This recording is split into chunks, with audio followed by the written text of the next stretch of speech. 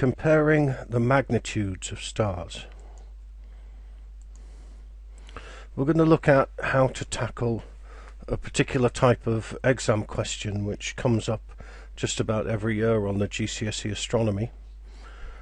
Two stars, alpha and beta, have apparent magnitudes of minus 0.2 and plus 2.8 respectively.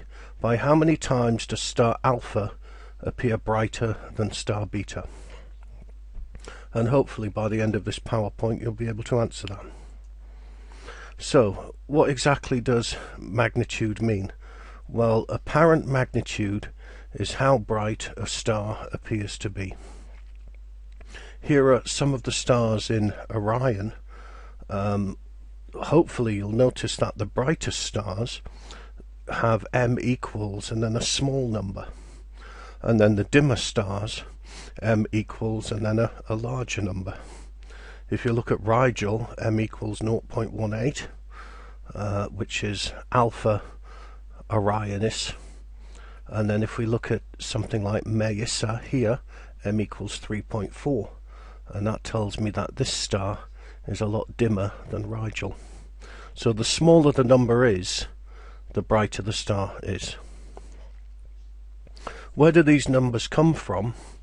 Well, there was a Greek bloke called Hipparchus first came up with a system for measuring the apparent brightness of stars, and what Hipparchus said was that the brightest stars in the sky have a magnitude of 1, and then the dimmest stars, the ones that you could only just see, have a magnitude of 6.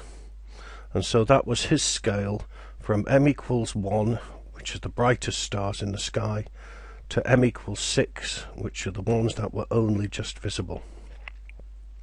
The problem is, however, that if you compare m equals 1 and m equals 6, well, m equals 1 isn't 6 times brighter, it's actually 100 times brighter. M equals 1 is actually 100 times brighter than m equals 6. So, if m equals 1 is 100 times brighter than m equals 6, then what's the difference in brightness between m equals 1 and m equals 2? In other words, if there's one order of magnitude between the brightnesses, how many times brighter is star 1 compared with star 2? And the answer is 2.51, which is known as Parsons Ratio, after this guy here.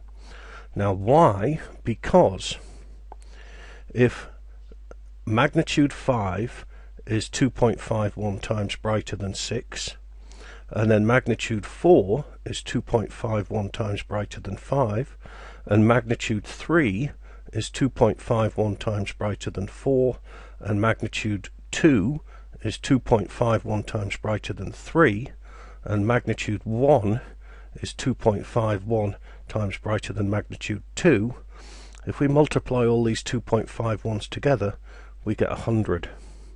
In other words, magnitude 1 is 100 times brighter than magnitude 6. So a difference in one order of magnitude is 2.51 times brighter. Let's have a look at a few examples. So, how many times brighter is magnitude 1 compared with magnitude 2? And the answer is 2.51, because it's one order of magnitude difference. How many times brighter is magnitude 3 compared with magnitude 4? Again, it's 2.51 times brighter. How many times brighter is magnitude 2 compared with magnitude 4? Well, now, there are two orders of magnitude, we say.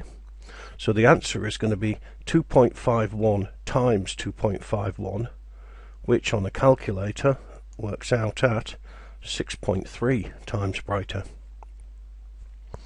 How many times brighter is magnitude 3 compared with magnitude 6?